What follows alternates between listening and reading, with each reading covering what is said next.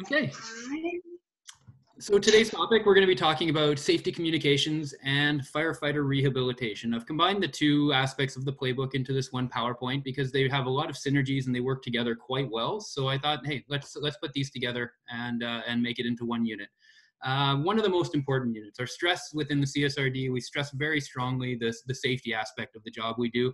It's a very dangerous job. It's something that, there are a lot of ways we can injure ourselves. So understanding the safety aspects, this is bare bones, meat and potatoes. This is our bread and butter. We need to be able to do this.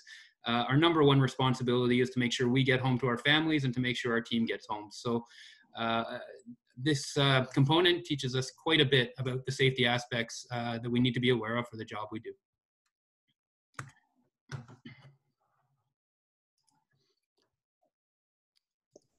All right, so basically fire is an important element in all cultures, right? Properly used, it provides warmth, it's security, light, cooks food. It helps us to manufacture tools. When it goes uncontrolled, that's when it destroys lives, property, and has very negative consequences for everybody involved. So understanding where we come from as firefighters and the history of the fire service really, is important for us. Knowing why we do what we do. Where did the fire service come from?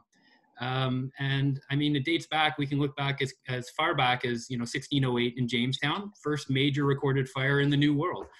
Burned down many structures in the settlement in Jamestown then. And a lot of the history that we're going to be going through today is going to be the American side of the history. And that's what, a lot of our North American fire service kind of came from that side. And so there's a lot of emphasis on that. So in Boston, as early as 1631, there were codes that started being introduced. They banned things like thatched roofs and wooden chimneys. Hard to believe, but they actually had wooden chimneys at one point in time. In 1653, the first fire engine was purchased. 1678, the first paid fire company. And so you see this, what we do in our profession dates back a very long way. Numerous other situations have come up and fires have come up that have made the job we do that much more important. From New Amsterdam in 1674, basically the governor at that time was able to form the first fire organization or fire department. That's kind of the beginnings in the history of where we started. In Philadelphia, it came about in 1735. And then we can look forward and look at the Industrial Revolution, mid 1800s. Started getting iron in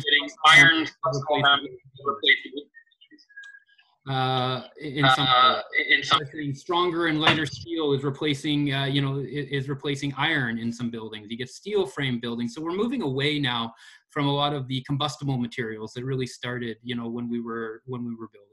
And this is all because of the impacts of fire in those communities. In 1896, the NFPA, the National Fire Protection Association, was actually formed. What the NFPA does is they develop consensus-based codes and standards, and what they're trying to do is ensure the fire and life safety standards are set for the public. We set a nice a best practices, a guideline for others to follow, with fire and life safety at top of mind. The first standard that they made was actually NFPA 13, and that regulated the design and installation of fire protection sprinkler systems, which again, a long time ago, and they made that code. Some major fires, really brought the safety aspects of the job that we do to the forefront. In 1903, there was a fire in Chicago at a place called the Iroquois Fire Theater. It claimed the lives of 602 occupants and it injured 250 others. They had combustible scenery, curtains, and interior finishes. Most of the victims either suffocated or they were trampled in the ensuing chaos from that fire happening. And what that resulted in is requirements on exit hardware. So the panic hardware that we have now, doors exiting, pushing outwards as opposed to pulling inwards. Those kind of codes came from these tragic situations. And unfortunately, sometimes it takes these tragic situations for us to make any kind of movement forward. Other fires, you may have heard of the Great Fire of 1904 in Toronto. That was a fire that destroyed eventually 104 buildings in the central business district in Toronto. Unprotected elevator shafts and stairways really contributed to the rapid fire spread in those buildings, and it led to major changes in Toronto's building code. Some of you may be aware of the Coconut Grove nightclub fire that happened in 1942. That was in Boston, Massachusetts. You had 492 occupants of that nightclub perish. The investigation and the reports afterwards said overcrowding, combustible interior finishes, decorations, and a lack of emergency lighting caused those deaths. What that resulted in was an increase in fire and life safety requirements for assembly-based occupancy, so places where we come to congregate and gather, like nightclubs. Ringling Brothers Barnum and Bailey Circus, major fire. Our Lady of Angels School, and their fire was in 1944. Our Lady of Angels School in Chicago, Illinois, 1958. So I really encourage you to look in, and I'm not going to spend a lot of time going through every single one of the major events that shaped our fire service, but I certainly encourage you to read the chapter and the orientation on it, because there are some great things in there. One I will focus on a little bit, though, and just mention before I move on, is the Station nightclub fire that happened in West Warwick, Rhode Island. And for those of you who've taken some of the higher level courses, you may have seen what happened there, and they actually have videotape evidence of what happened there. The outcome of that was 100 people died, 256 were injured. The fire was started by stage pyrotechnics. There was a band playing on stage. They started shooting off pyrotechnics. Behind them, the scenery was basically just curtains, and these curtains caught fire. There was no sprinkler system, and it really led to the fire spreading incredibly rapidly. And you can actually see in this video from the start of the fire how quickly it progressed to a point where panic ensued. And people in their desire to get out and trying to get out ended up trampling others, ended up trying to find other ways out.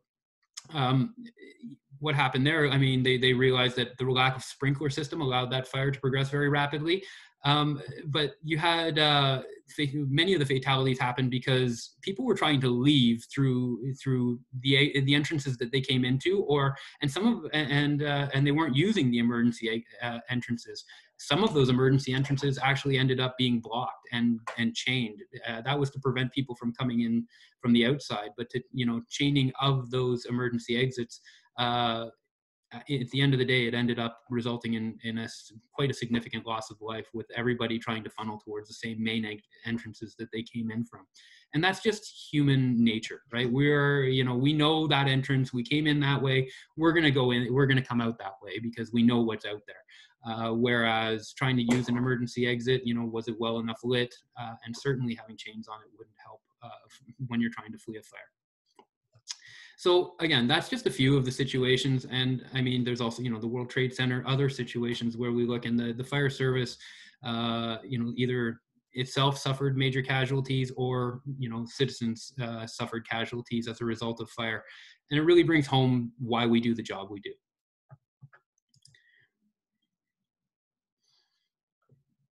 So we have some guidelines as firefighters, and guidelines we need to follow. We need to be proud of these guidelines. And the basic fundamental guidelines that we need to be able to follow are pretty straightforward. Number one is we need to be safe, okay? Number two, we need to follow orders. Following orders, if we don't follow orders, and if we do what we call freelancing, people get injured, people get lost on fire scenes, and chaos ensues. So we need to follow the directives that are given to us by our superiors.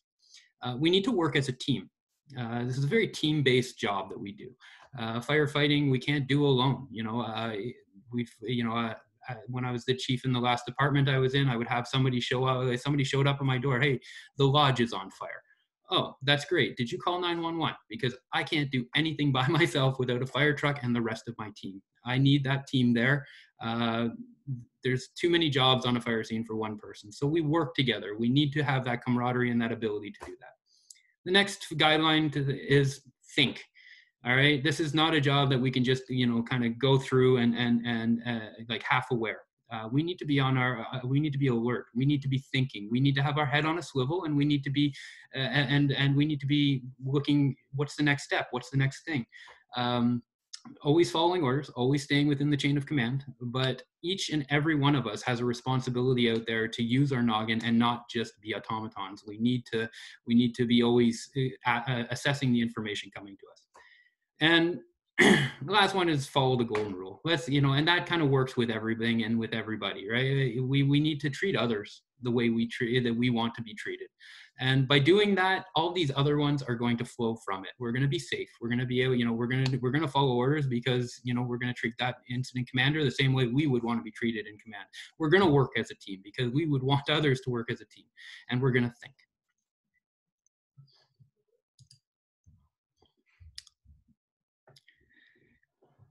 Now, the mission of the fire service.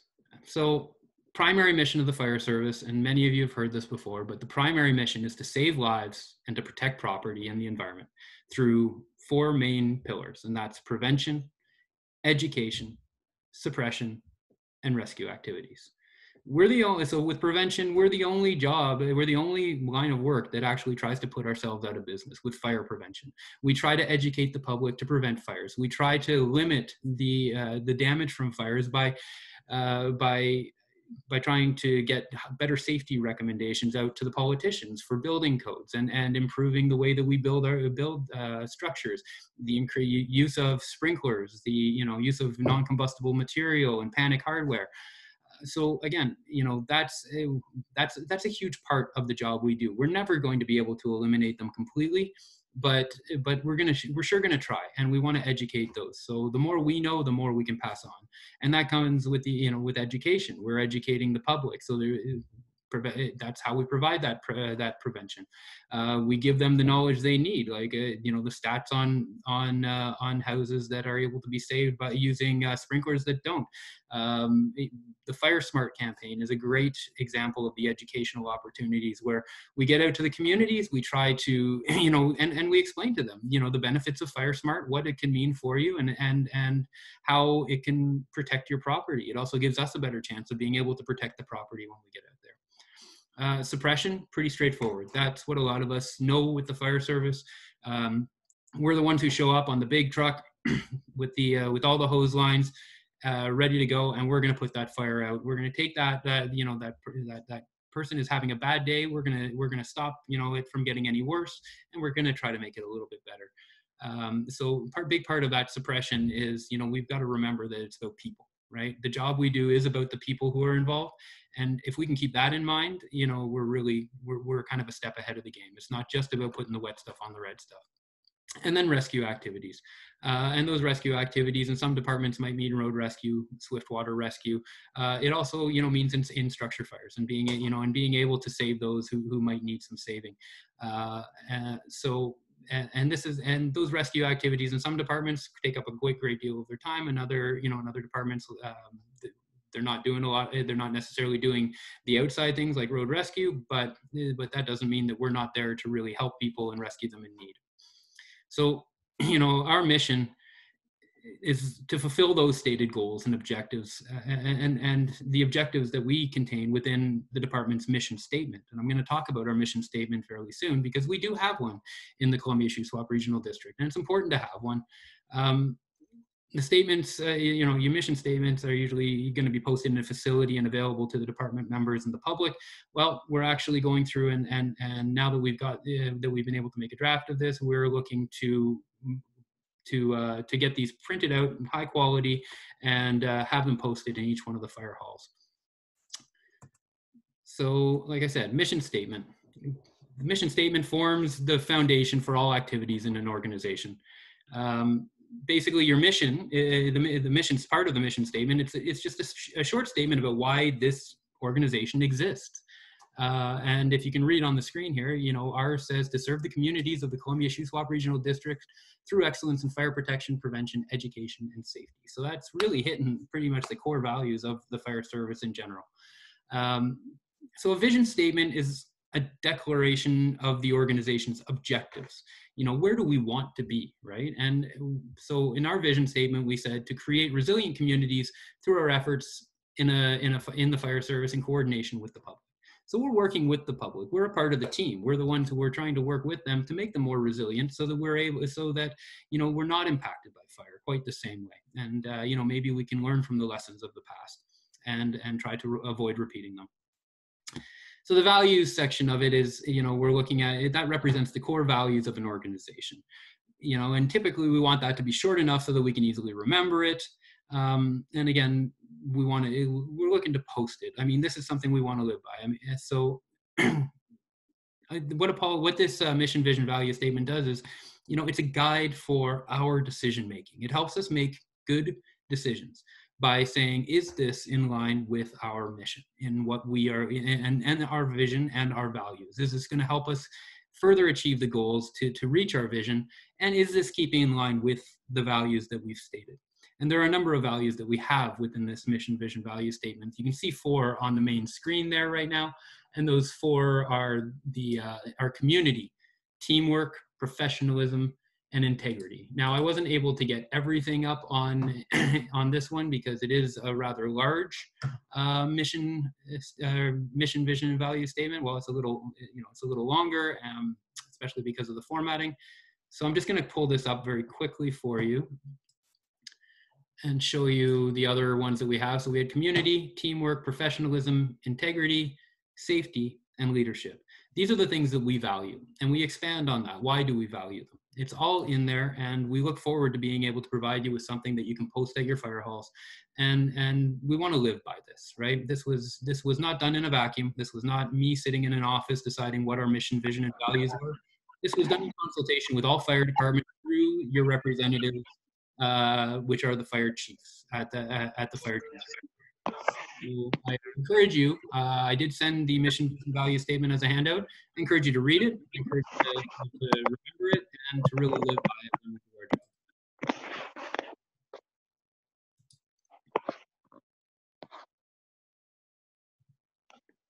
All right, let's talk a little bit about the culture of the fire service. Understanding the culture of the fire service will help us better understand the values of the fire service. So the culture is basically just about shared assumptions, beliefs, and values of the group or organization, right? So it's based on a history. So we look at, with our culture, we look at certain things like our organizational characteristics, like our command structure. We have a chain of command. We use ranks to define position. We wear uniforms. Some have badges and other symbols of rank.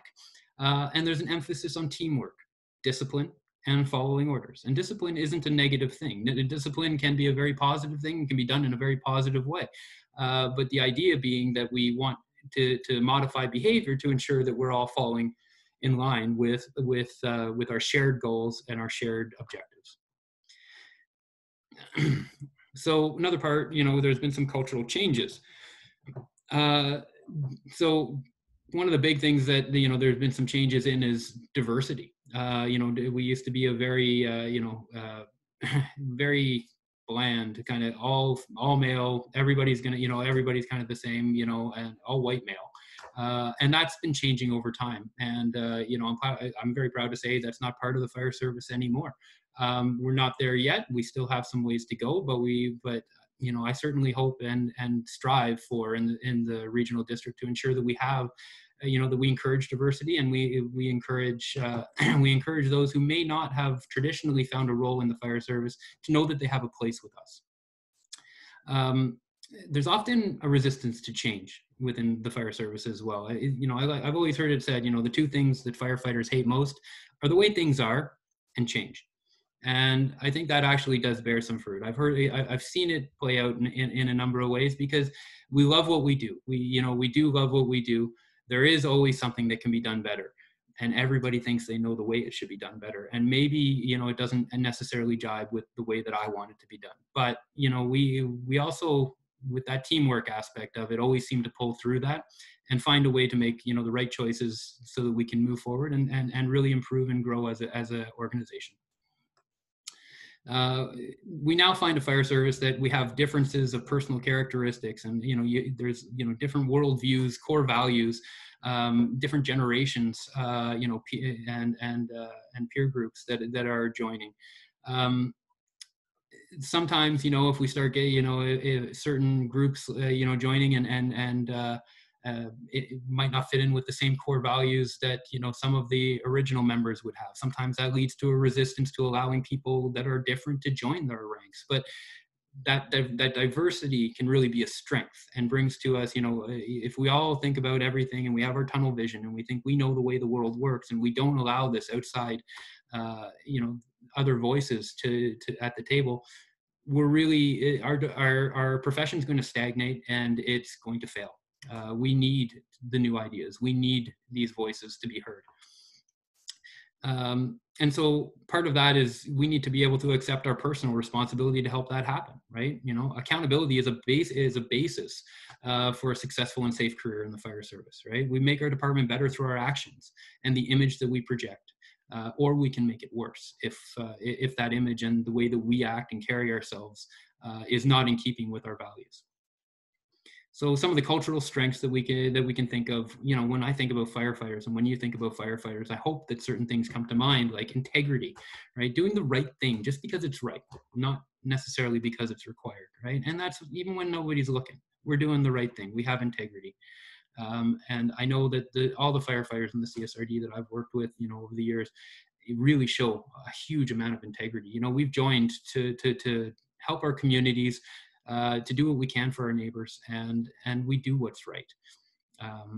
We doesn't mean we don't make mistakes, but we certainly do. If we make those mistakes, we own up to it and we learn from it and we move on. Moral character, I mean, that's kind of a loaded term and something, some people can say, oh, well, that's, they have different ideas on morality, but really it's just about doing right or just behavior, right?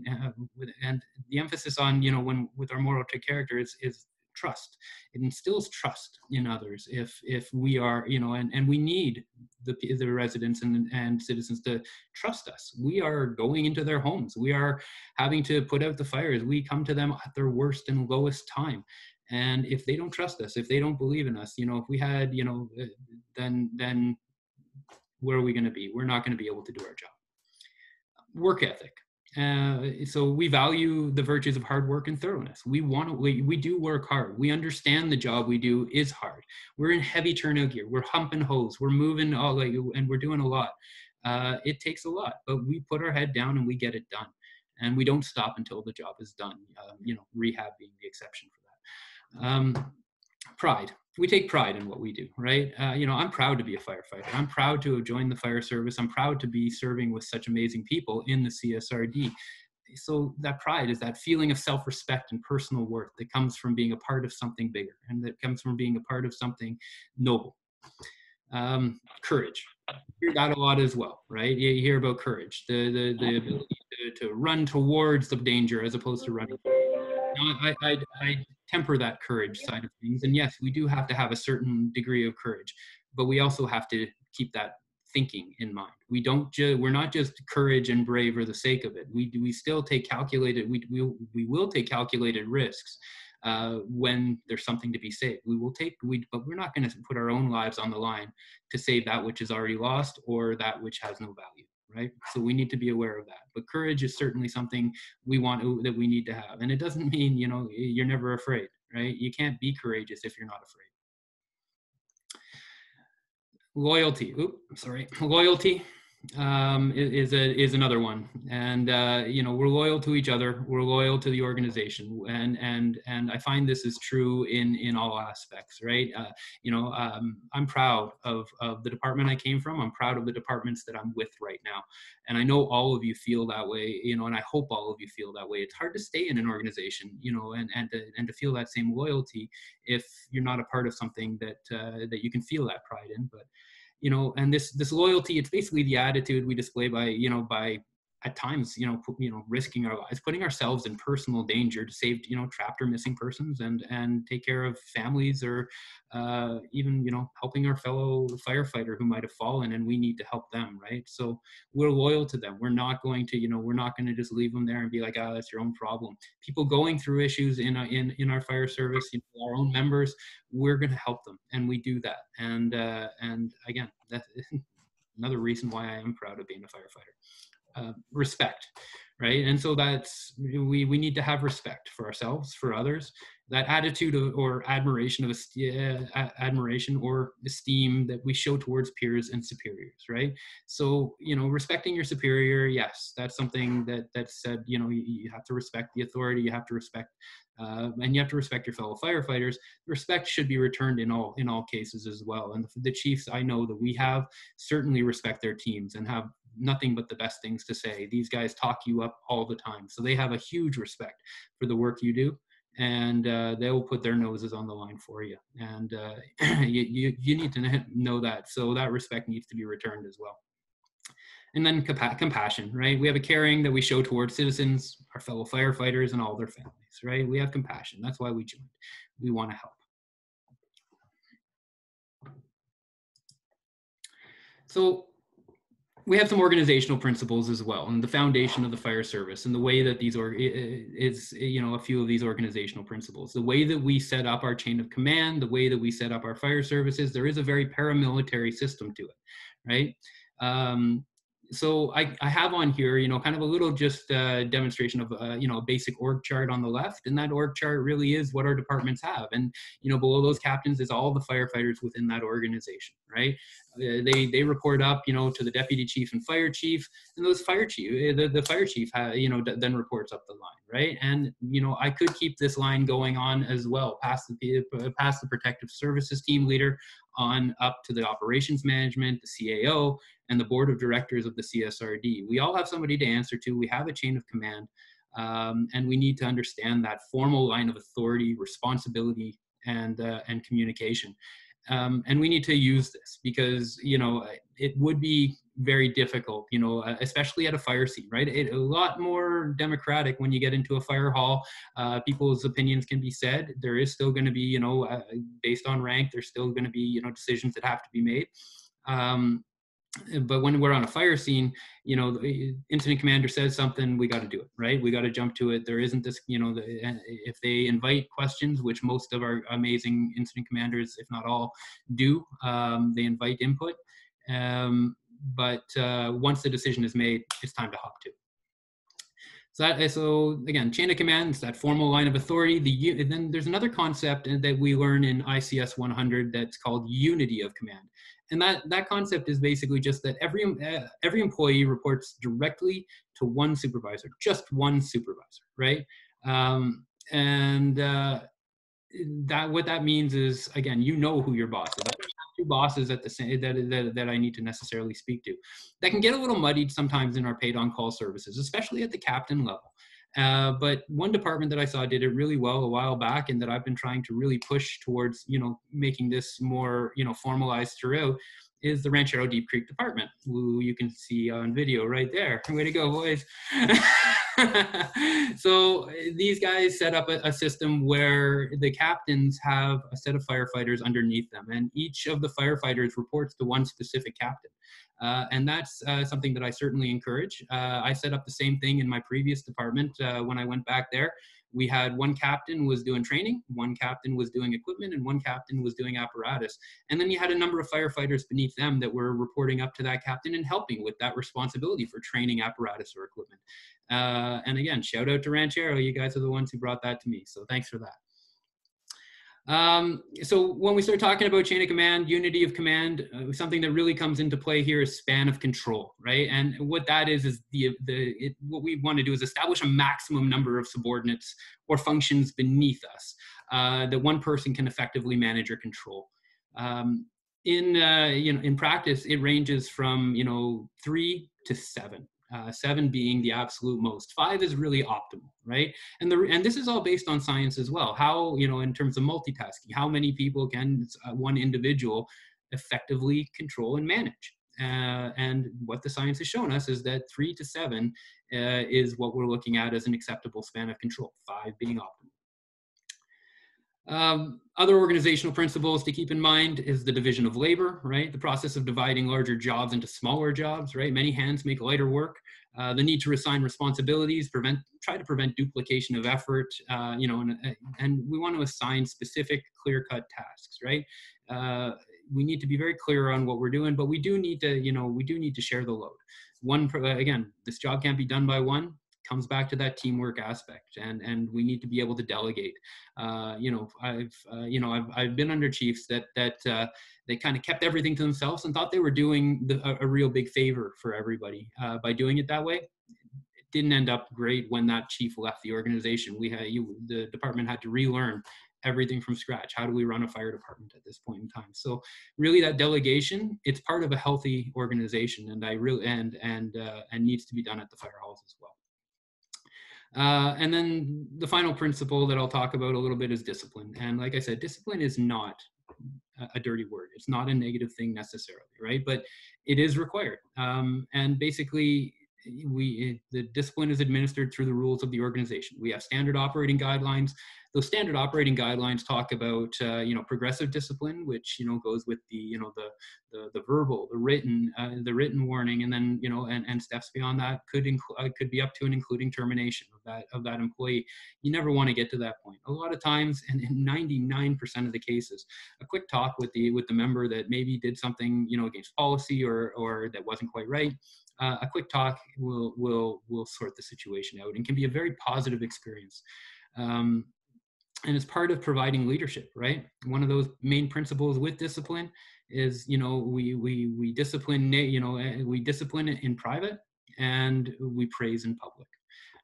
So discipline is not something that you're not calling somebody out in front of the group. You're not trying to shame them into anything, but it's just about correcting behavior. And that can be accomplished much better and with more respect by doing it in a private setting.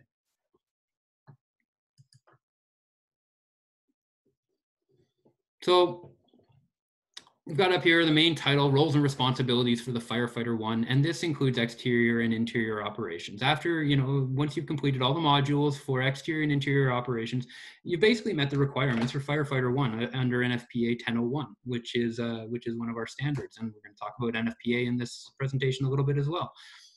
So I'm going to go through these fairly quickly, but you can find them in your book, and these are important to know.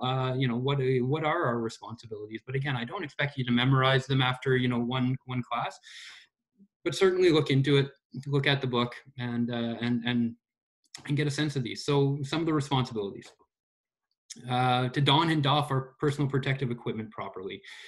We have to know how to hoist tools using the appropriate ropes and knots. We need to understand and correctly and appropriately communicate the protocols, standard operating guidelines, right? We need to know how to use self-contained breathing apparatus, SCBA.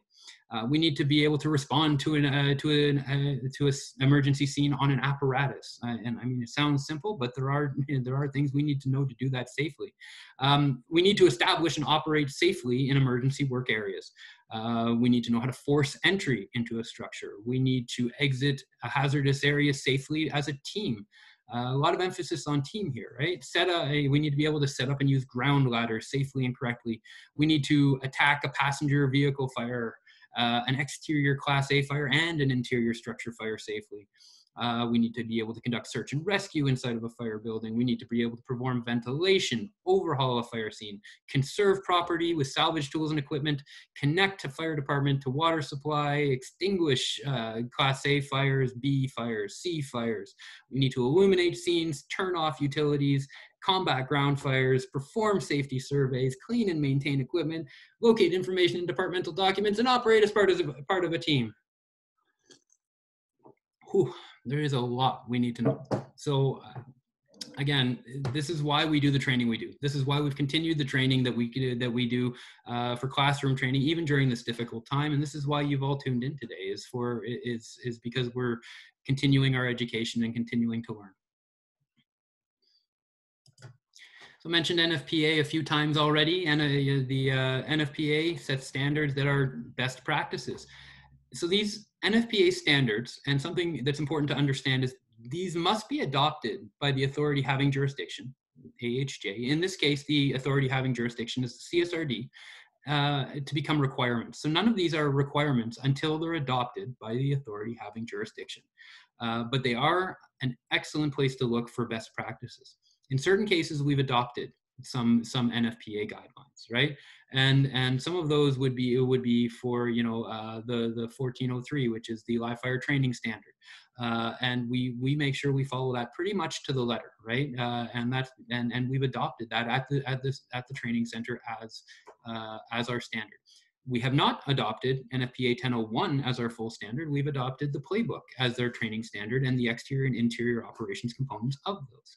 So again, just because NFPA says it doesn't make it required, but it's an excellent place to look, and it's filled with excellent best practices, always done by committee of experts. So a couple of things the NFPA standards will help the fire service will help do is they establish criteria for things like building materials, the equipment that we use, fire and life safety systems, and NFPA compliant clothing that we're going to wear, equipment, everything that we're going to use. All come into it. When we're looking at purchasing an apparatus, there is an NFPA guide to the standards for building apparatus. When just about anything we do, NFPA has a standard for driver and pump operator. That's the NFPA 1002 program, right? For fire investigators, fire inspectors, all of them have NFPA standards associated with them. So one we're going to talk about a little bit, though, is the NFPA 1500, because this is very important. It's the Occupational Health and Safety, basically standard on fire department occupational safety, health, and wellness program. A bit of a mouthful, as many of these are. So what NFPA 1500 addresses is, we're trying to prevent things like fatalities, injuries, and illnesses, ensure that we're compliant with WorkSafe BC. WorkSafe BC is there to protect workers and to ensure that you're taken care of. It's certainly something we don't need to be prodded on, but they said they've got their own regulations. I think it's part 33 or part 31 of WorkSafe regulations are specifically for firefighters. So there's, because of the job we do, certainly high risk, and there are a lot of concerns, right? But the main goals of any health and safety program in the fire hall, like developing health and safety policies, ensuring that health and safety training is taking place and is delivered to employees, and we'll try to ensure that we have accident prevention, right? CSRD has an OHS committee, an occupational health and safety committee. John? Yes. I'm not sure if it's on your end, but there's a lot of feedback right now. Okay, I'm not hearing any of it. Yeah, problem here. Better now, but it really distorted there for a bit. Okay, might have something to do with my Wi-Fi. Is anybody else hearing it? Yeah, I am too. Yeah, I heard it too. Same. Yeah, I heard it too. It's all jumble up. Yeah, I heard it there just for a second. All right, well, click in again if it's happening. I'll go back again just quickly here and talk about the main goals of the health and safety program, which are developing health and safety policies, ensuring that health and safety training is delivered to employees, and accident prevention. So NFPA 1500, basically it's the most comprehensive standard relating to firefighter health and safety that we have. It specifies minimum requirements for departmental safety and health programs, and sets minimum standards. WorkSafe BC has its own guidelines as far as health and safety organizations go, and they have a whole set of criteria that need to be met, and we meet those criteria under WorkSafe BC.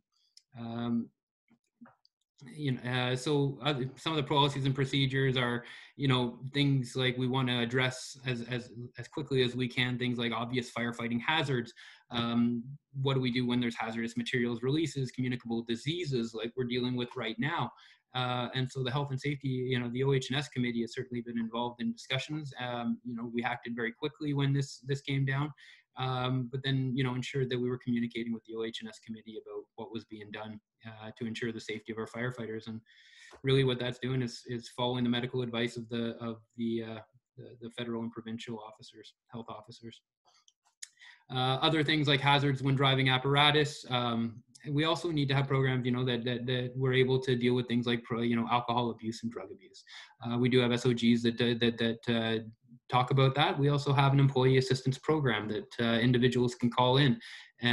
We have a chaplaincy program that people can tap into that has some amazing chaplains as part of that program. Our critical incident stress management program for, and this has come up as kind of a newer thing, is critical incident stress management. We have the ability, and at times firefighters see some pretty nasty things, and it can have an effect on you over time. A lot of times it's a cumulative effect, and we want to make sure we're taking care of our own. We want to make sure that we're providing resources to try and help people get back to where they were before experiencing that traumatic event. We don't want anybody to go away from their time serving with the fire department any worse off or having any issues if we can avoid it. And we're going to do everything we can to provide the resources they're going to need to get better. So not just the policies on these kind of things, but we also do training and education.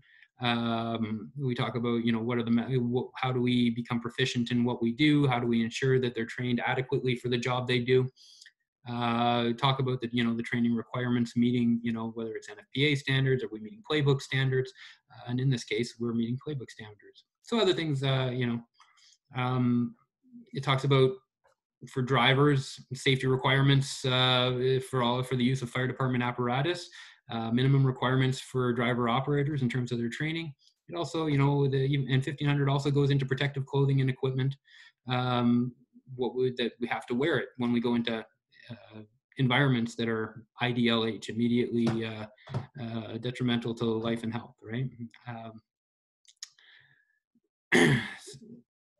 Also talks about, emergency operations, facility safety. So making sure our fire halls are safe, medical, and, what are the medical and physical requirements for firefighting? And I mean, that's, for us, it's, we're not putting people through a lot of fitness tests, but we do have a medical questionnaire that we're making sure that people sign and that, they can have those discussions with their doctors if they meet any of the criteria on that medical questionnaire. So member assistance and wellness programs, like I mentioned already, we have an employee assistance program. And then I've already talked a little bit about critical incident stress management and our commitment to ensure that we do the best we can for our members who experience it. So injury prevention. We wouldn't be talking safety if we weren't talking injury prevention, right? And injury prevention really is the responsibility of every member of that firefighting team. There's a few things we can consider, 3 things specifically that we can consider to ensure safety. Number 1 is standards like NFPA, WorkSafe BC, or SOGs. So those are standards that have been put in, sorry, not our SOGs, but NFPA and WorkSafe BC. Those are standards. They have been put in place by organizations to, and with NFPA, again, guidelines until we adopt them. WorkSafe BC, no, those are standards we need to meet just by being in the province of BC. The second thing after standards is procedures. So that's our standard operating guidelines. How do we do the job that we do, right? Making sure we have standard operating guidelines that can be referred to, making sure we follow the standard operating guidelines and that we don't veer away from those, right? Just because they're called guidelines doesn't mean that you don't have to follow them. In fact, but they are our policy. They are required. And then after standards, procedures, the last of the 3 there is training. Firefighters need to be trained for the tasks that they're asked to do. And that is something that doesn't change throughout any of our departments. We don't ask a member to do something that they are not trained to do. And on the fire ground at an emergency scene is not the time for training. Although you can get a lot of your experience is going to provide you with more knowledge and make you better at the job, but you need to have an idea of how to do the job before you get on there. And the number 1 thing of that is being safe, which is why this component of our training, the safety and communications aspect of it, very bare bones, very minimum.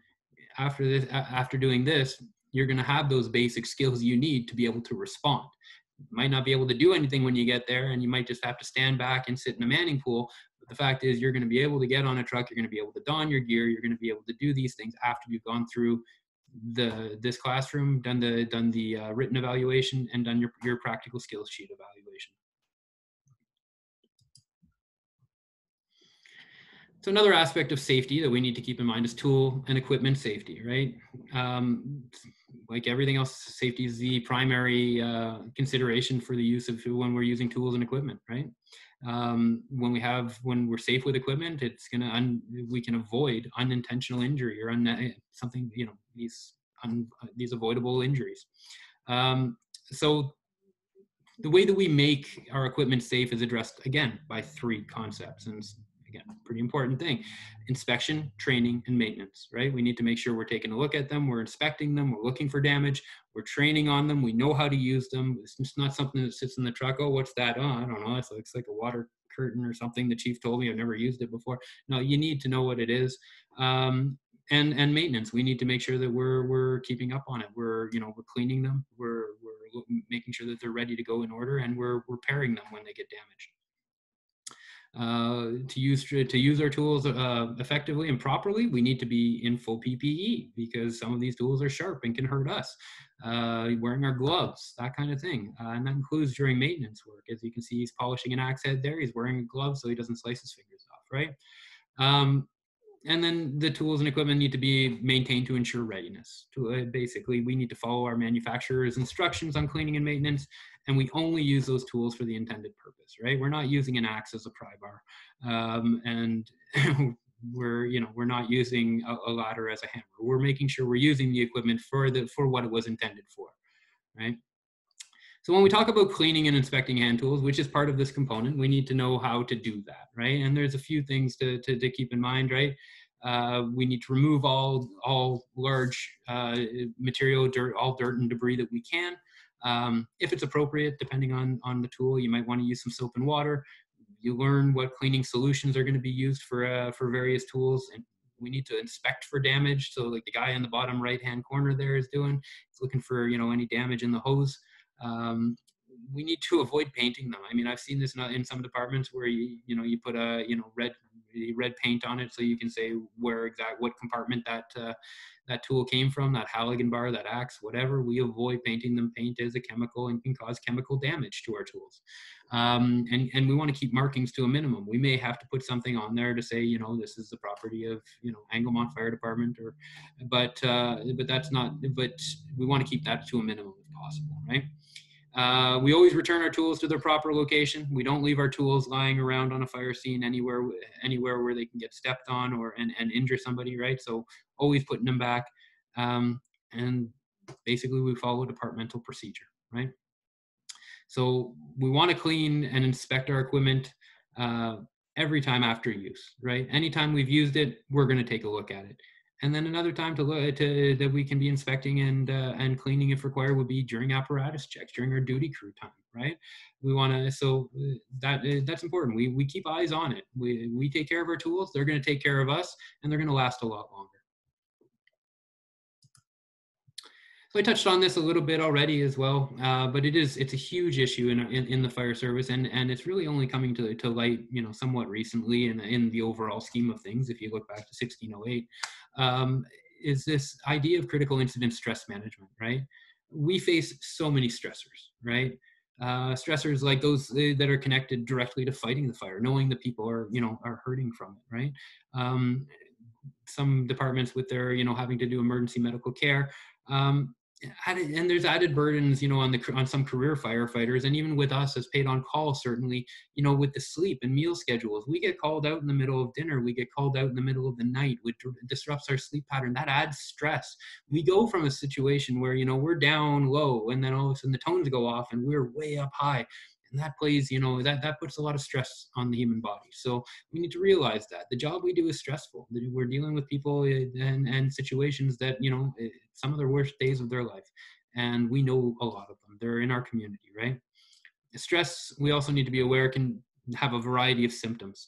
It can be people lashing out. It can be inability to sleep, restlessness, intrusive thoughts, things like that start happening as a result of stress, and we need to be aware of it and really self-check and understand that. By maintaining a healthy lifestyle is certainly going to help that, and we try to do that. And then you looking for resources that can help us as well. And we're a team. we're all resources for each other. We do, like I said, if you have difficulty talking with, one-on-one with people, there's other options. There's the employee assistance program that can be done over the phone and isn't somebody that you would know and is all totally confidential. There is the chaplaincy group if perhaps there's a religious element that you'd like. And again, non-denominational, and they don't even have to bring religion into it. They're just an amazing group that are very good at counseling. And same with our critical incident stress management team. Both the chaplains and the CISM team can be deployed directly to a fire scene. And what they'll do is really just walk around and they know how to handle themselves on a scene, where they can't go, and what they can do. And they're looking at the members to see, look for some of these signs and symptoms that maybe they're being affected by it, and try to intervene before it becomes a major issue, right? So know the resources, understand that they're there for you. And if you have any, and if you don't know how to get those resources, your captains, your deputy chiefs, your chiefs, myself, Derek, we're all here as resources as well to help hook you up with those programs that can help you out. So critical incidents can include things like death, suicide, serious injury, terrorism. There's been a lot of, and all of that can happen. And many of us have already experienced some, if not all, of those situations, depending on department and time in. Some individuals have a high capacity to deal with these stressful situations. Others don't, and that's not a value judgment on the individual. It's just our own experience and where, and how we're able to cope and our own coping mechanisms. Doesn't make you less of a person to really feel the pain. In fact, I'd argue it makes you stronger to have that sense of empathy. And like I mentioned, I think I mentioned this, was critical incident stress. It can be cumulative. People say, oh, you get used to it. Not necessarily the case. In fact, not my experience with it. It's something that becomes cumulative. The more that you come into contact with, the more it piles on, and the more it piles on, and the less able you are to cope with it. Even though you might have seen a similar situation, you might have seen death 100 times, 101, and it gets harder, and 102, and it gets harder. So these things do pile up on you, and you need to be aware of that. And I'm really also proud of the service of not being that, it used to be bottle of whiskey on the table, let's chat it out. It's not like that anymore. We're really focused in on the fact that, that we're all people. We do experience these things, and it's important for our mental health to be on top of it. We need to basically, critical incident stress management prevents those emotional reactions from having a negative impact on us, right? All right. Standard operating guidelines. So on the left of this slide, I've put basically I put in each of the different headings, and we've broken it down by safety, operations, training, interagency, administration, records, and references. So all of those topics are covered within our standard operating guidelines. And something that's important is to understand that these are policies, right? These and policies are what policies do is they provide guidance for decision making, right? Very important to know that. We know our policies, we understand what they are, and we need to make sure that we're using those policies to try and guide our decision making. I go out to a fire scene and I see fire coming from a roof. I know based on our operating guidelines, we aren't doing vertical ventilation. We're not going on top of that roof. And I know I've harped on this on a few of these trainings, but again, that's a guide for my decision making. I am not going to be putting people up there, right? So what standard operating guidelines are, in essence, are a set of step-by-step instructions compiled by the organization to help workers, which in this case is firefighters, carry out some complex and tasks, and in some cases even routine operations. Again, we talked about all manner of topics are covered within them. The operations, the one for structure fires is quite extensive, and there's a lot to it. And some of them are much smaller, right? When you're talking about, some drug and alcohol program or something, it's a little bit shorter, but we ensure and our policy on people showing up to scene with that. So it's pretty cut and dry. Don't. Firefighters are expected to know and follow the SOGs. You're bound by them. You need to follow them, know them, right? Bring them out in training. When you're doing a course, when you're doing something, talk about the SOGs. You know, we're going to do we're going to do a car fire attack. Let's grab that. You know, we're going to, say we're doing a interior search training. Let's pull out the SOG on structure fire and start looking at what do we need to take into account about how that works, right? They're living documents, they're breathing documents. They need to be updated quite regularly. They have just been updated, and they're in the process right now of review, approval, and formatting. So hopefully we'll have a new set to bring out to you fairly shortly. So incident safety, keeping safe on a fire scene. Basically, first thing to understand, I got that nice picture of the safety officer with his nice white hat and his wonderful jacket sitting there. But safety is everyone's responsibility, right? It's from your first fire to being command of the scene. It's everybody's responsibility. Your safety and your partner and your team's safety out there. When we get to larger incidents, though, we want to look at possibly putting in something like an incident safety officer. The incident safety officer should be appointed. And we typically do appoint safety officers at all major structure fires and larger calls. We're going to have a safety officer appointed, right? Basically, their primary responsibility of the incident safety officer is the safety of the members at the scene. His or her only job at a fire scene is to look for things that might be potential safety hazards and get rid of those hazards. Find if they see people, operating in an unsafe way. Perhaps they're too close to the smoke and they're not wearing their SCBA. Perhaps they're in a fall zone. Those kind of situations they need to be on top of. They need to, and that's what a safety officer does. And I highly encourage every member here today to take our incident safety officer course, because it's vital information, not only for keeping, for being an incident safety officer, but just for keeping yourself safe at a fire scene. The safety officer needs to be appointed by the incident commander. If the incident commander does not appoint an incident safety officer, that responsibility rests with the IC. They are now the incident safety officer, and they must be considering incident safety, which they are anyways. But again, and this is why we appoint one, is because there is a big job being in command of a fire scene. They've got a fire to deal with here. They've got a lot of members moving around.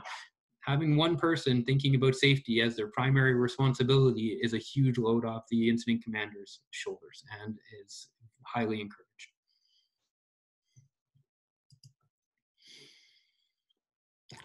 All right, accountability. When we go to incidents, we need basically a method of tracking personnel on a fire scene. We need to know who they are, where they are, and what they're doing, right? And we accomplish that using accountability. Many of you have seen this before. Some of you have seen it but maybe not used it, is the accountability board. This is an actual clip, and the picture on here is the actual board that we use in the Columbia-Shuswap Regional District. And it's the accountability side of it, where we start tracking our members' movements. The black strips on the side there, that's to signify where, and in the middle of the manning pool, that's to signify where we've got Velcro typically, and what that Velcro does is it holds these accountability tags. And so again, the fire department needs this command system that works with accountability. The accountability system needs to be able to record the individuals that are assigned to a specific team. They need to be able to record what activities that specific team is doing, or what their assignment is, and then what they're then what they're doing, right? So like who you are, what you were assigned to do, and what you're currently doing, right? And so this accountability system, well, then it provides a current accounting of everyone who's working on an incident scene. And that's not just firefighters, that's other responding personnel as well. We need to be accountable. We need to keep account of the police officers on scene, the BC ambulance paramedics on scene, first responders, other agencies that we're working with, and certainly our mutual aid partners. We need to keep account of them. If you're in command, your role, your job is to make sure that you're able to account for all of them. And so again, we do that using this system. You can see on the left of this slide, I did put a little basically what's our passport accountability system. So the thing that says engine 1, that's supposed to be like a passport, right? And you'll find these in every apparatus. Should be 2 in every apparatus. In some cases, some departments are running with 1, but the 2 are for a backup, right? And it's the officer's role at any fire call to ensure that they're collecting the accountability tags from everybody in their apparatus that they're responsible for, and they're then giving those tags to the incident commander when they get to the scene. So the incident commander now knows who's shown up on what apparatus. We have a system in the CSRD as well where these accountability tags, the accountability tags are those smaller tags that are on the passport that says engine 1. So the ones with our names like Potter, who's upside down, my own name's there, Campbell. These are our accountability tags, and those are the ones we should each be issued at least 2, and some departments are issuing more than that. And they're color coded, as you can see, and they're color coded based on training levels, right? As you can see on the right, we've set this color system to help us and help the incident commander at a fire scene, because we're dealing with other departments. Oftentimes we're going to have our mutual aid partners on a fire call. When I went to a fire today in Shuswap in Blind Bay, Shuswap Fire Department's there, so is White Lake. The incident commander may not be as familiar with the training levels of the White Lake firefighters. If they're following this tagging system, though, they have a better sense of exactly what their training level is. Are they a recruit? Are they exterior, interior, or a team leader or above, right? So that can go up to company fire officer or higher. Team leader basically means somebody who can lead people. They could and is able to take command in a call. And it's important to understand the principles of ICS, though, with accountability, right? We need to understand those principles of span of control, unity of command, and chain of command. We need to really use those, because once we're in command of a group or a number of groups, that incident commander gets up to that number 7. Okay, we got to start thinking about maybe divvying the labor a little bit more and having a couple more levels where we can have less responsibility on us and other people watching some of the people working on the scene. But accountability, vital. We need to do it. We need to keep track of the people, make sure nobody gets left behind, and it's very dangerous when you lose track of somebody at a scene.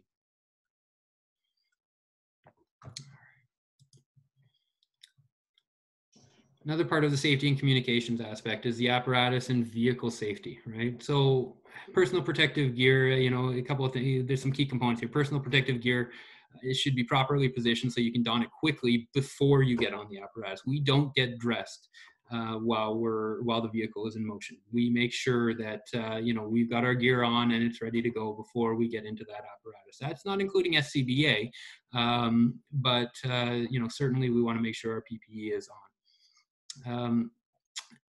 We want to be sure that our seatbelts are properly fastened before the apparatus even begins to move. And that's your responsibility as a firefighter jumping into a seat to buckle up your seatbelt. It's also the officer's responsibility in that passenger seat in the front to make sure you're buckling up that seatbelt. It's also the driver's responsibility to ensure that you're buckling up your seatbelt. Everybody has to be sure that you're buckling up your seatbelt. We don't drive without it. This is one of the main ways that firefighters can die, is en route to an emergency call. So just the basics of things you would do anyways with your family, you have to do it in the fire truck as well. We need to make sure that all equipment is properly mounted and stowed or secured as we're when the vehicle is in motion. We don't want loose items in the cab. Those loose items can end up injuring us in the event of an accident. There's times when we want to be wearing hearing protection, possibly depending on the noise level, but most of our rigs are pretty good, and it's not too bad for the sound inside. We're paying attention to traffic. We're paying attention to the others on the road, right? Just because we have lights and sirens going doesn't give us carte blanche to go drive recklessly. Driver operator's responsibility to ensure that they're in control of their vehicle. It's also up to the officer to ensure that if that operator, for whatever reason, is driving, a little faster than you think they should, or a little more dangerously than you think they should, it's that officer's responsibility to speak up. So if you are driving someday and your officer tells you to slow down, you slow down. That's their job too. And another basic thing that we need to know is that we've got to use the handrails and steps. We don't jump from the apparatus when we get to a scene. People roll their ankles all the time. We don't know exactly where they stop necessarily and what you're doing. So you're stepping off. You're using those handrails. You're using 3 points of contact when you're going on and off of the vehicle. And this is actually a part of the skill sheet, is to make sure that you're able to do that. So again, you take it for granted, but people get injured when you don't do it. And again, we talked about making sure your gear is on. We do not ever dress while the apparatus is in motion.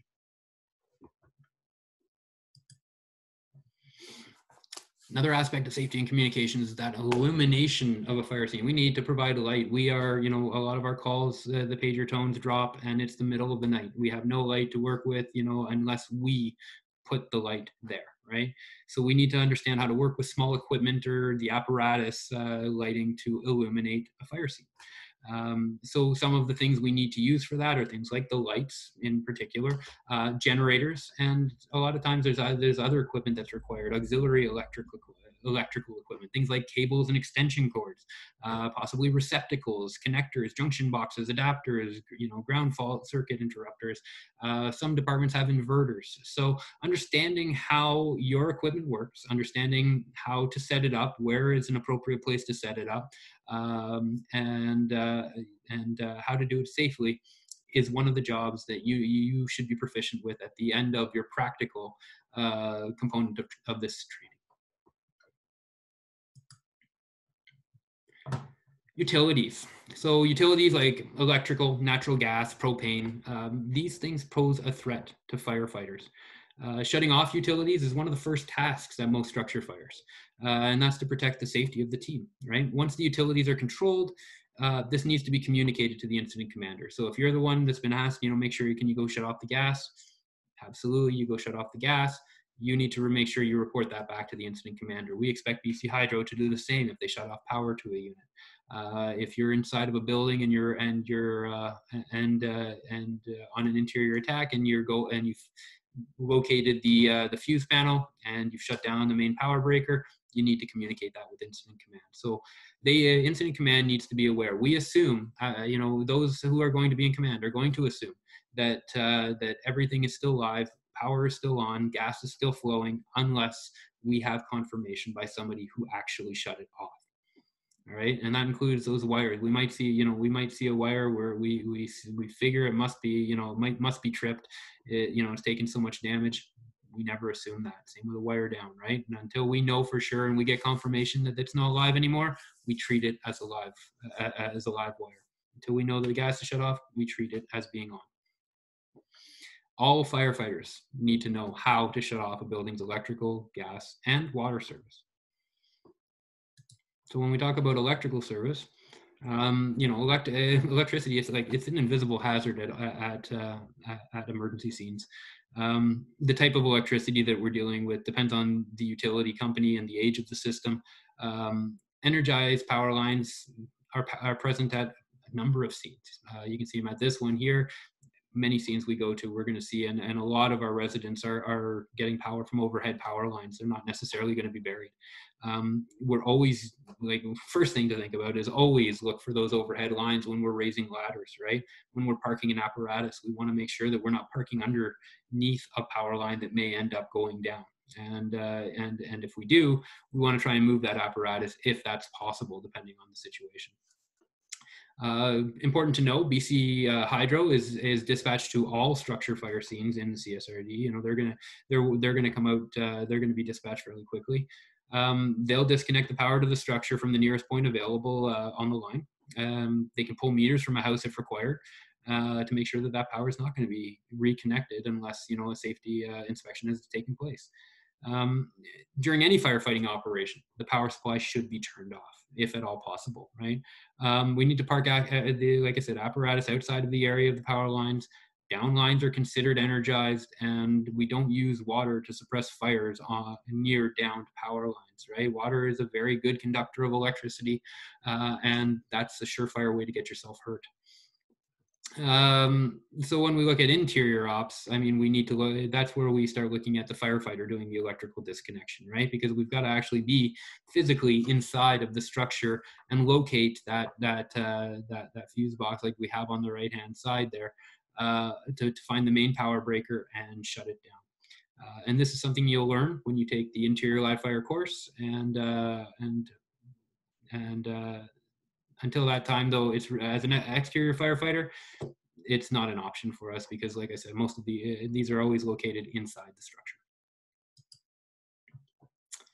Natural gas, right? Another one of our hazards and utilities to take care of. It's delivered through a network of underground pipes. Some of us have this in our areas and some don't, and maybe are using propane or some other type of fuel. In its purest form, it's called it's basically methane, right? And methane has a flammability range of between 5 and 15%. It's actually a pretty large flammability range. Not as large as smoke, but it's still a very large flammability range. Natural gas is lighter than air, right? It rises and will diffuse with oxygen. That's actually a good thing for us and very safe because it'll disperse itself within the atmosphere, right? Natural gas is not toxic, but it is still classified as an asphyxiant because it displaces the oxygen available, and therefore the oxygen level will be depleted. And if insufficient quantities, natural gas displaces the oxygen. We don't have enough oxygen to breathe, right? Normal air is around 21%. At something around 17%, we can't sustain life anymore. And natural gas can displace that oxygen and cause that situation to happen. Natural gas also, originally won't have any odor, but it's usually there's a smell added, and that smell is added so that we can notice it and recognize that there's a leak. Natural gas can often be shut off at the meter, and you can see kind of a couple of the shutoffs that in the pictures that we have there on the slide. Usually the shutoff for these are located outside. So as an exterior operations firefighter, we can do this, right? You need to know how to close the valve using a spanner wrench or a pipe wrench or some other kind of hose key. And I put a couple of pictures of what those look like actually in the center there. On that cheap plastic spanner on the top, you see the slit on the back end on the lower right. That hole there is basically for the gas key. Same thing on the handle of the cutters that we have on the picture below it. One side has a hook, the other side there's a little wedge, but there's a gas key right there. So that actually fits over top of where that picture you see the arrow going to, and it allows you to shut it down. Basically, typically you're turning it about 90 degrees, and that will shut off the gas supply to the house. Sean? Yes.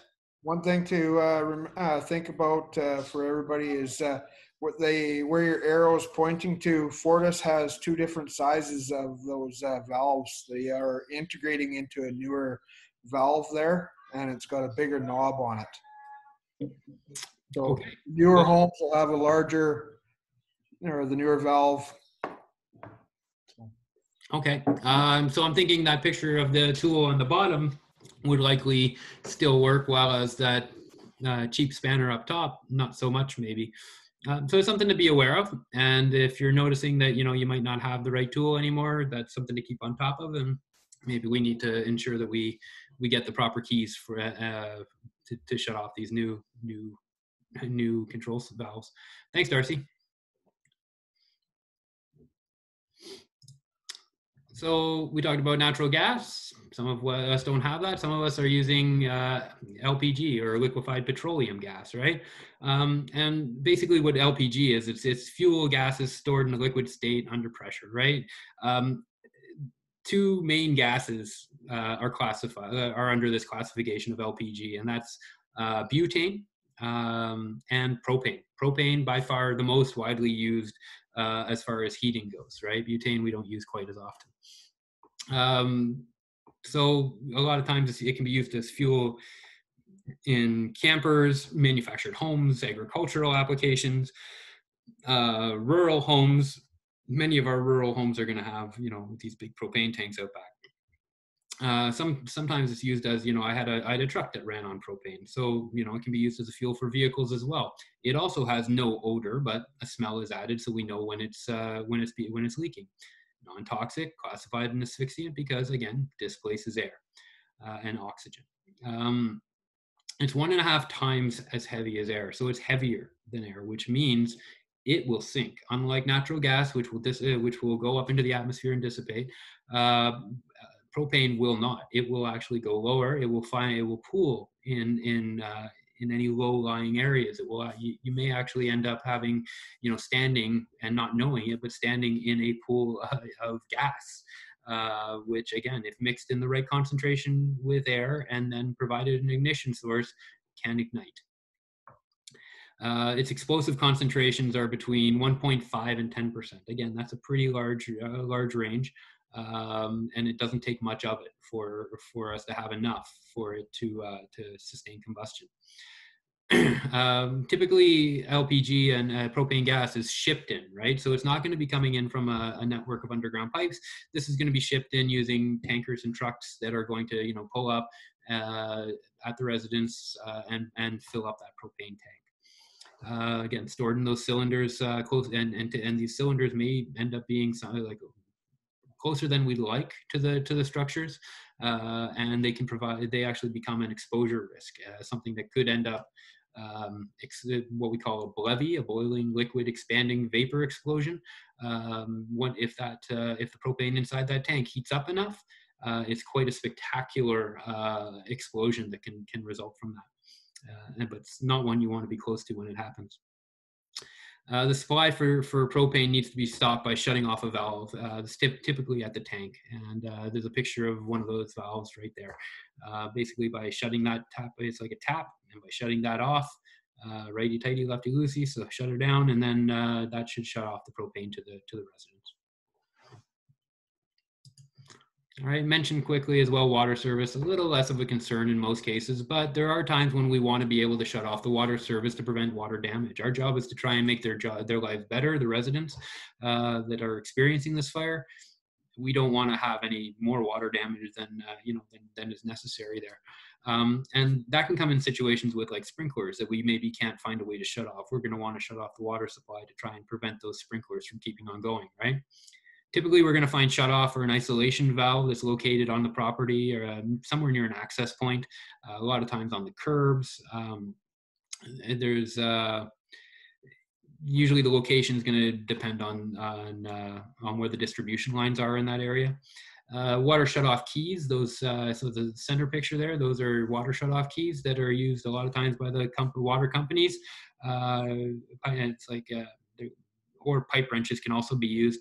And you want to turn it about 90 degrees again, and that'll shut off the water supply. Commercial structures and large institutions and industrial facilities are going to have much larger water lines, supply lines. They're going to require special water keys, so we might not have access to them. And the restoration of water, that's going to be the responsibility of the owner in consultation with the water department. So, when they're ready to get water back on, it's their responsibility to go and make sure they contact the utility. All right, so we've talked about safety for a little while. Let's talk about communications for a little bit now too. So with communications, as firefighters, we need to be able to communicate using numerous applications, right? A couple of distinctions to make here, and two of the main ways that we're going to communicate, certainly on fire scenes, is with radios. And there's two types of radios in this picture up here. I have one is a portable radio. That's the handheld one on the left. So portable radios, handheld radios that are assigned to a specific personnel. The other one is called a mobile radio. And I know it's weird that, they're both mobile, but this is a mobile radio basically is about a truck mounted radio powered by the vehicle's electrical system. So understanding the difference between the both of them is certainly important. So telephone communications, right? Fire departments, we could get a variety of type of calls. We do have unmanned halls, but you could still be at the fire hall and receive a phone call, and understanding how to deal with it is important, right? So you're at the fire hall. Let's say you get an emergency call, right? How do we do that? Let's go through a few steps. All right, first, you want to answer the call fairly promptly. You want to identify your agency, right? I'm with, Scotch Creek, Lee Creek Fire Department. You want to be assertive and professional, right? You want to sound like you know what you're doing and not be, kind of too mousy on the phone. And you want to be non-emotional, right? So, it's not like, what do you want, right? We're professional. We're going to answer in a professional way. If it becomes clear that the call that you're taking is an emergency call, you direct them immediately to 911, right? firefight, you can take down some really quick basic things, a structure fire at this address. Okay, good to know. Call 911. I need the rest of my people here. Again, this is teamwork. Having just you, not going to help them. Getting 911 and getting the page out started is your primary concern. So get that going as quickly as possible, right? If it's a non-emergency call, we want to answer promptly. We want to use professional tone of voice. We want to be friendly. We want to try and determine why are they calling, right? We use active listening skills, right? Repeat back to them what they, to make sure that you're understanding what the person is asking about. We want to respond some way to whatever the caller is asking us for. Write down the information if they're asking for a return call and it's for somebody who's not there, the fire chief, deputy chief, or training officer maybe, and they're not in the building. Well, write down the information. It's much easier to remember that way. If you're able to, provide them with the information they need and try to resolve that problem. We then, again, end the call. We want to be courteous. We're going to be the last to hang up, right? Let the other people hang up first. We'll hang up last, right? And then you're going to make sure that message that you took, if you did take a message, gets to the needed recipient. You can post-it note in some cases, message board. So this is going to be, again, I walked you through this. We're going to go through this a little bit in your own halls. This is on one of the skill sheets, is how to answer a telephone. So you'll see this again. All right, we talked about portable radios a little bit, right? The portable radios are the ones issued to individuals. They're the little handheld ones. They're pretty amazing little units. They're designed to withstand heat, moisture, physical impact, so, mechanical damage.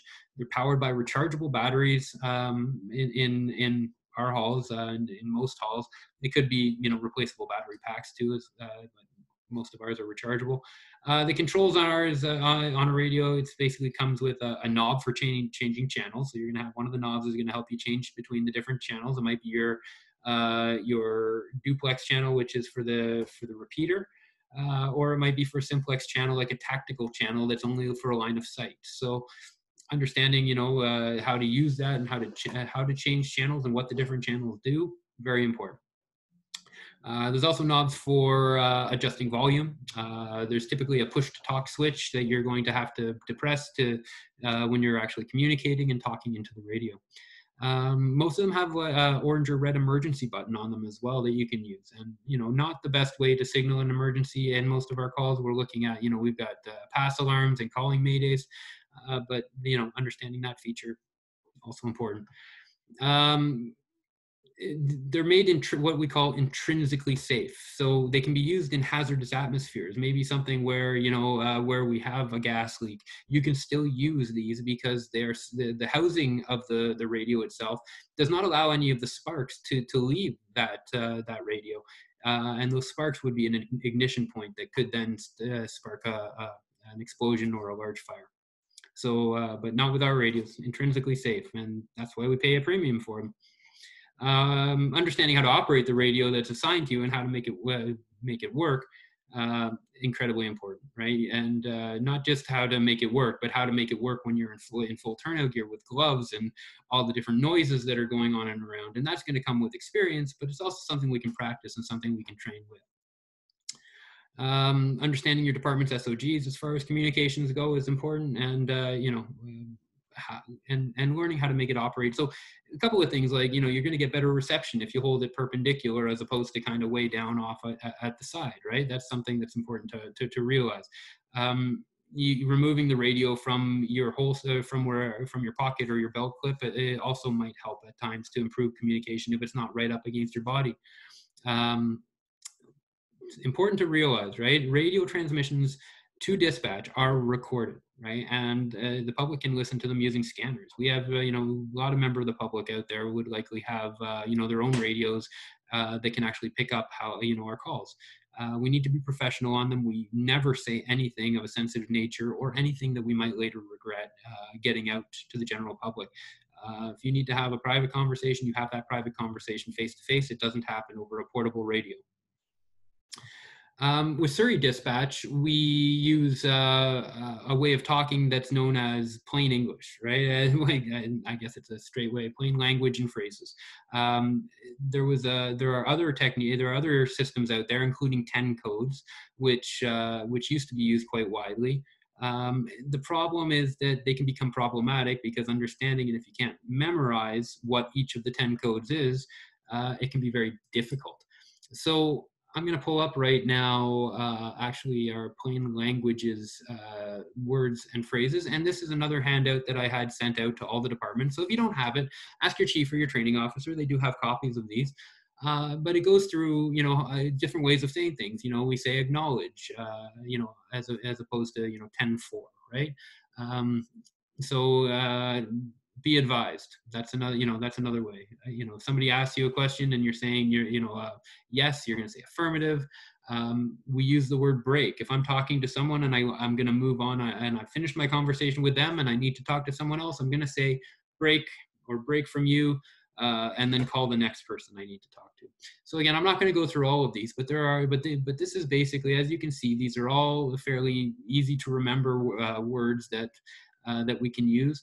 And by using these specific words, a lot of times it can avoid confusion because the words that they're replacing at times maybe have a higher likelihood of being misunderstood or when coming over a radio. But by saying acknowledge as opposed to yes, which at times might sound like something else or be too abrupt and too quick, we ensure that our message is getting through and understood. So one thing, the big thing to realize out of all of this is the radio systems, including the use and channel selections.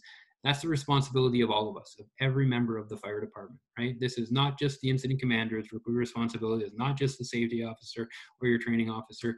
Every member of the fire department need to understand the radio systems and how they work. And one last thing to talk about is when we communicate, we use a system called Hey You, It's Me. So if I'm going to call somebody on the radio, I'll be calling, tapping command from CSRD district chief. Hey you, it's me. You're going to use you're going to call the call sign you're calling to that you're trying to get in touch with, and you're going to finish by saying who you are. All right. I'm just going to shut this one down here. Here we go. Okay, so mobile radios. Mobile radios, like mentioned before, mounted in a fire apparatus. Could be, and basically the receiver and the transmitter are usually located somewhere in the cab within the reach of the officer and the driver or operator. So both have to be able to reach, right? The radio. We don't want it to be all the way over on the driver's, left-hand side where the officer would have to reach over their lap. It's because at times it may be required for a driver to go by himself, but if there's an officer there, they're going to be the ones handling the radio communications. A lot of times we'll have headset connections available for mobile radios.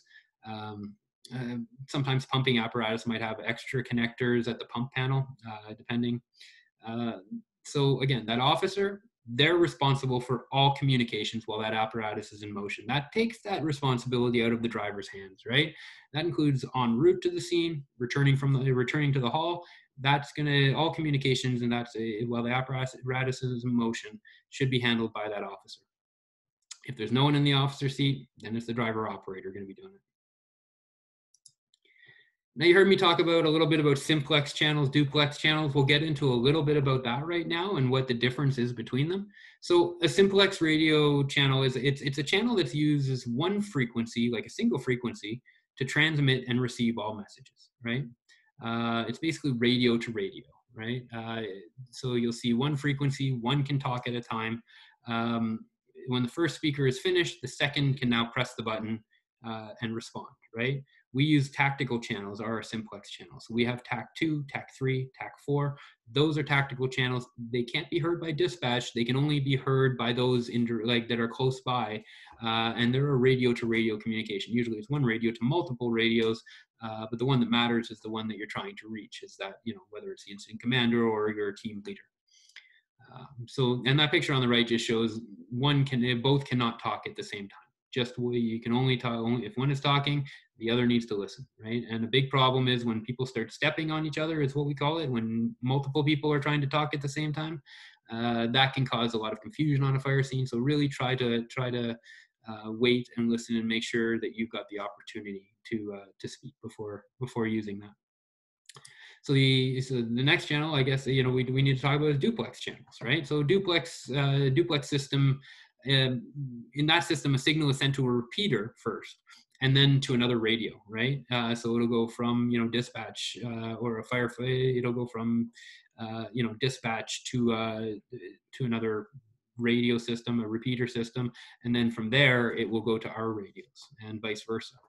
Right. Some of these types of duplex systems allow you to transmit and receive simultaneously on two different frequencies. It's still not very helpful. I mean, two people talking on the radio certainly would garble communications and make it incomprehensible. So we still want to look at having only one talking at the same time at a time, right? When we're looking at repeaters, we're usually trying to find places that are going to be, like on high points. We want them to be up high so they have a larger range by doing it that way. We have a lot of problems in our areas with mountains and things like that. We work very hard to try and fix these issues as they crop up. But the natural landscape can definitely interfere with radio communications. So the higher we put them, the better our communications are going to be. The repeaters also can be used to increase the range of a radio system and send signals like over tall barriers. So we can go a lot farther typically with a duplex channel than we can with a simplex channel. So this is a system. A trunk system is something you might find in some larger cities and things like that, where these are system, like, so conventional, the difference between a trunk system, the opposite of that would be a conventional system, right? So in a conventional system, that frequency is dedicated to a single function. So we have our own frequencies. We're a fairly conventional system that we've purchased and that we have the right to use. They're for us and for nobody else. A trunk system typically takes whatever frequencies they have available to them and then shares them, right? And the idea here is that they're going to make the most efficient use of the resources. So that's what a trunk system do. It shares the bank of frequencies to make the most efficient use of them, right? It uses repeaters to actually assign the transmissions to available frequencies, right? So in a conventional system, let's say we're trying to notify a controller, right? The term talk group is what distinguishes among the physical frequencies or channels, right? So we're going to say, all attack team go to, TAC 2, everybody else go to this other one, right? In a trunk system, just by turning the radio on, it notifies the trunking system controller, which then will assign a channel to that specific radio. It doesn't have a frequency assigned to it until the radio is turned on. By activating the press to talk button, it sends a request to the controller, and then the controller sends a message that emits a 3-beep tone sequence telling the firefighter to continue with the transmission. I'm kind of glad we don't use this system, to tell you the truth, because the conventional is much easier to get through. So one of the most important things that we have that could happen, with the use of our radios are emergency traffic, emergency messages. And I've got a couple of situations, just the pictures on there. But emergency traffic using a portable radio, it's the responsibility of all firefighters and fire officers on a fire ground, right? Understanding how it works, because any firefighter could find themselves in that situation, and understanding the system and how it works is incredibly important. A few different types of emergency messages that may happen that you may encounter on fire scenes, and hopefully we don't, but they could happen. That would be like a building evacuation or a building abandon, a mayday call, or a firefighter down call. These are all under that category. So emergency messages always, they're urgent messages. They're going to take priority. Everything else is going to become secondary, right? Command will tell, if command's receiving an emergency message, whether it's about a mayday or a firefighter down, typically they're the ones issuing the building evacuation or abandon, unless it's a safety officer calling them. But the command will say emergency traffic, to say, and what that does is it gets everybody on the fire scene to stand by and listen. So that way, if you hear emergency traffic come over the radio, basically that's the time to zip your lip, not talk on the radio, and stand by, because something important is about to be said. All right. Firefighter in distress the way that we signify we're in distress is by calling Mayday 3 times. Mayday, Mayday, Mayday. Right. And again, after any time that there's an evacuation, mayday call, something like that, the airwaves need to remain clear, because the incident commander now has to do a roll call to account for the other members that are on scene, make sure that we can make account for everybody and that's present on that incident scene. But if you hear mayday, mayday, mayday, it's time to zip your lip and let that transmission go. This is an important transmission. And as a firefighter, you need to be able to call mayday as soon as you think you're in trouble, not when you know you're in trouble. As soon as you think there might be a problem here. Once you know you're in trouble, it might be too late. All right, so don't be shy on using that if you think there might be a problem. Okay, I got a little turned around. I got lost. Even, you know, if you can get rid of it quickly, great. But the reality is, a lot of firefighters have perished thinking that they can get through it, and they just get themselves in more trouble, deplete more of their air, and find themselves in a more dire situation, which makes it harder for a rescue to take place. The incident commander in a situation like a mayday is going to use, and when they need to gather information about that, is going to use an acronym called LUNAR, LUNAR, and that stands for location, unit. So the location is, what's the firefighter's location in the building at the incident? Are they on the fire scene? The unit, so who are they? And if for us, that would be like attack 1 on primary search, right? The name, who is the firefighter specifically, right? So, you know, this is you know, firefighter Kubra. Air is the A part, and that's about how much air do you have remaining, and resources. What are they going to need to bring to be able to get you out of this mayday situation, right? So location, unit, name, air, and resources. In the event of a mayday situation as well, all firefighters at the scene are going to be directed to change to a different tactical channel. Okay, the only person that's going to be staying on the original tactical channel is the mayday firefighter and the rescue group. They're the only ones, specifically the rescue group leader. And the incident safety officer is going to be made the rescue group leader. If you have a safety officer available. If not, somebody else should be appointed. The incident commander still has a fire to deal with. They still have other things and a whole other group of firefighters that they need to be aware of and take their safety into account. So by making the safety officer now the rescue group team lead, the rescue group leader, basically it frees that it puts one person thinking specifically about the mayday and coordinating that, and the incident commander can keep their eyes on everything else, including the mayday, right? We'll talk a bit about dispatch as well. Dispatch, wonderful group. These people are our lifeline when we're out on fire scenes, right? So they have a hard job to do, and we need to know as well what kind of steps that they go through. It helps us understand the job they do and the role they play for us. So the dispatcher receives a call for the fire department. They're going to follow 5 major steps, right? They receive the call, they verify the location of the incident. What is the classification and priority of the incident? Structure fire much higher, wires down maybe a bit lower. What fire hall do they need to go to? So again, Surrey Dispatch, they do all 13 of our fire departments, and they do a lot of others, including Surrey. So understanding where that goes, and then they need to dispatch the resources that are required. So they'll drop the tones and send the information to the fire department so that they can respond.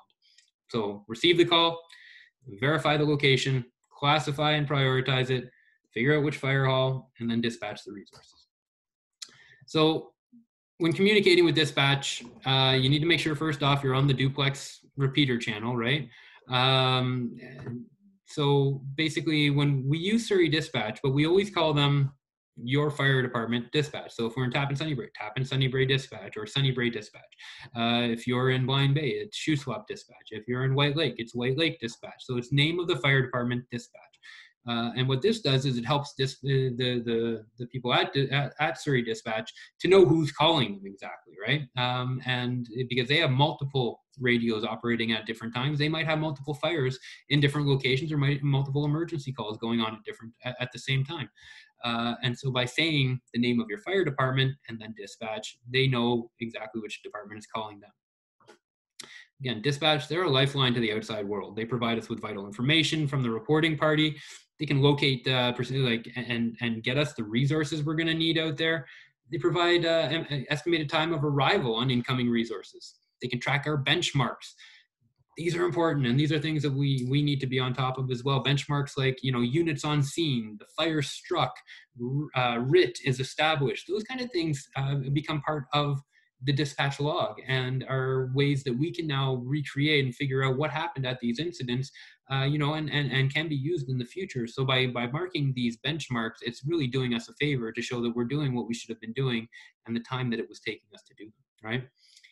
Other things dispatch does, they record our transmission and they compile all the information from that one call into a dispatch log.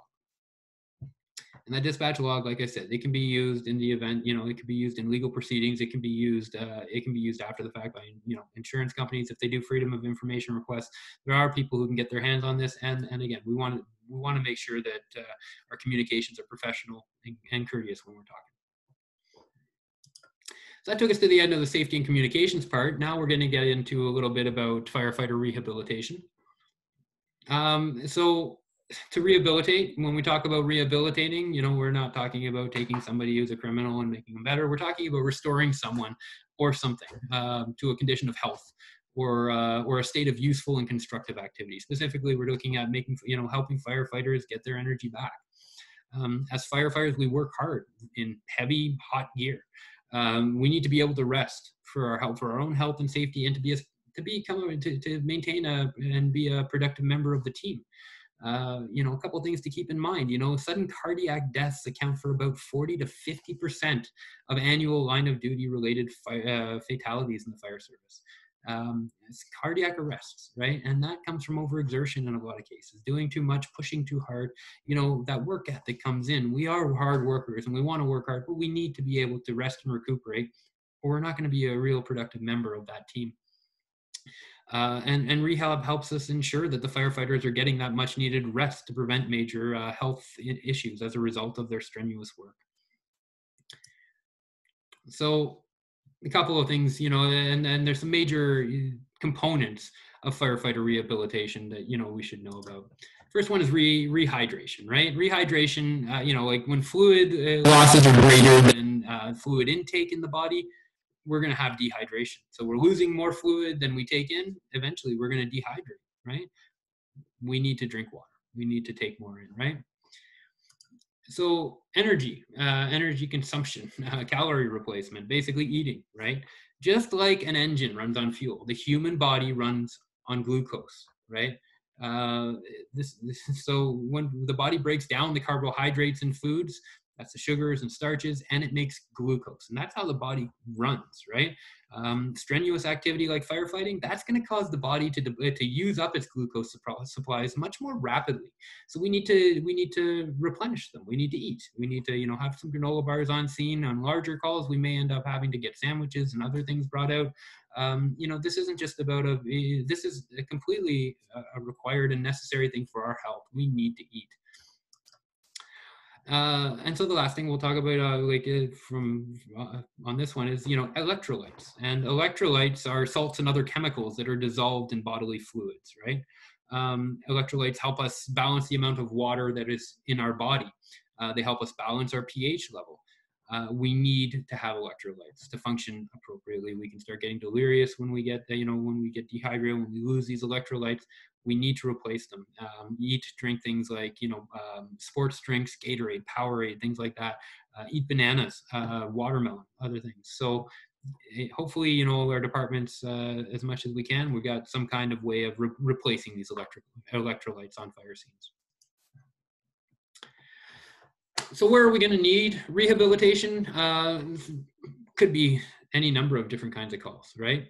Structure fires, pretty straightforward. Anyone here who's been on structure fires has likely seen, at least bigger ones that lasted, a few hours, has probably seen rehab. And we often have, BC Ambulance providing it for us, but many of our departments have, all of our departments should be able to provide a certain level of rehab.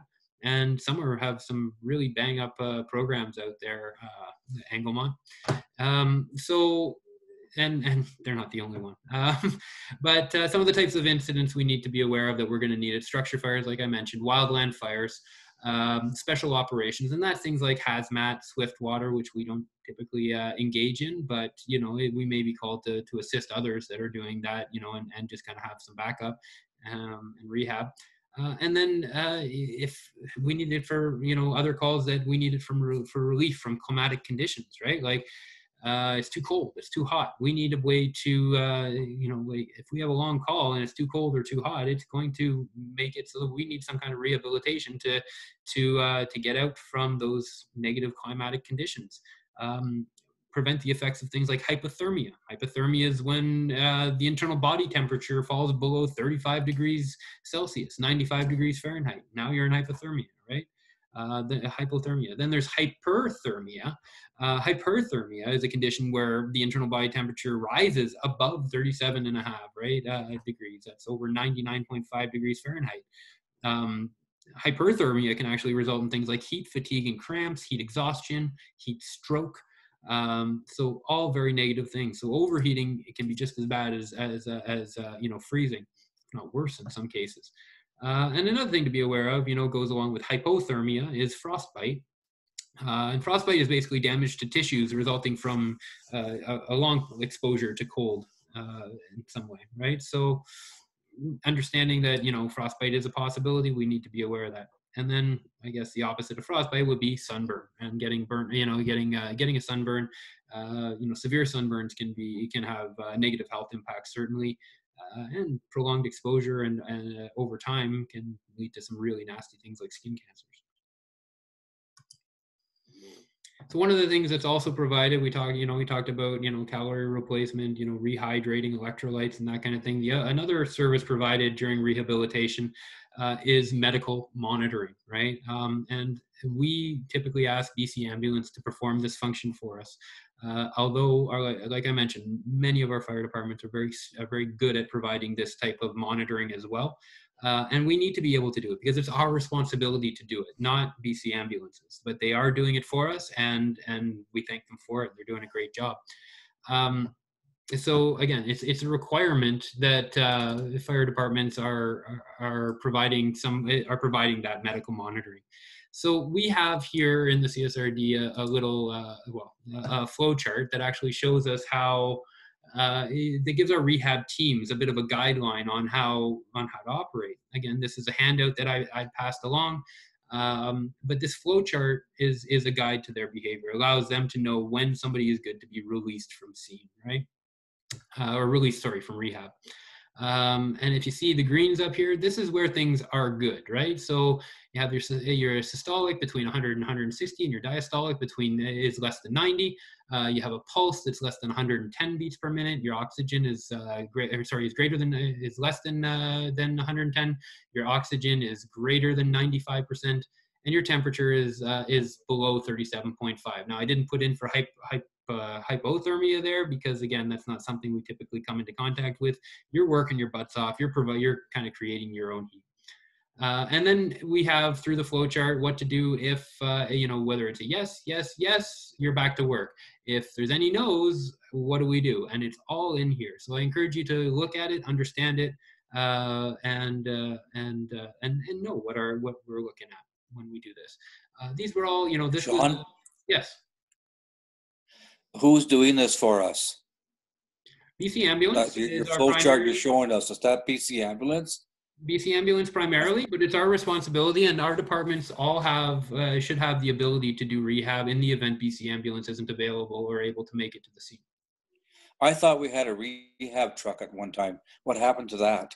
Yeah, let's not talk about that right now. We'll get into that. If you want to talk about that, we can talk about it at another time. Okay. Okay. All right. So again, I encourage you guys to look at that CSRD rehab flowchart. So some of the equipment that's going to be needed to provide rehab are things like a fingertip monitor that does pulse ox, so your pulse and your oxygen levels. Automatic BP cuff is something that all fire departments should have. A thermometer with the sheaths to go over top of it, the plastic sheaths, so they don't have to disinfect it each time. We have rehab paperwork that we have as well that each department should be using to track their members and monitor over time how they're doing, how their vitals are doing. Other things for the rehab team, things like the water and electrolyte drinks, snacks, granola bars. And for prolonged scenes, the incident commander should really consider looking at bringing something like a restroom to the scene or finding a facility that can be used for this purpose. It's not acceptable necessarily on these longer scenes to expect that our firefighters are going to be outside, right, and doing their business outside. And in some cases, it's just not a possibility. So other equipment, depending on how as necessary, and some departments have this, some don't. But some things you could have, things like chairs to sit down on, pop-up awnings to keep you out of the sun, blankets, and the list can keep going on and on and on. There's specially designed chairs that actually cool your forearms to make sure you don't overheat. So basically, the incident commander, one thing with the rehab, we want to maintain crew integrity when we can. So if we send an attack team out and they come back and it's time for rehab, we want to keep that team together. We're not going to just say, okay, Bob, you're going to rehab right now. The rest of you guys, I need you to do so and so. No, like we keep the crew integrity. Let's get them all there. And hopefully they can all be released at the same time. And if they can't, maybe the rest of the team could take a bit of a longer break until they can, right? So when we talk about crew integrity, we're talking about the team. Attack one, search one. We're not talking about the entire department. We need a constant rotation in firefighters to be working, and we can't be taking breaks where everyone's sitting down in rehab, right? So when we're looking at our release from rehab, firefighters can be released from rehab once they've been rested, rehydrated, refueled, and rechecked. So we've checked once where they were at.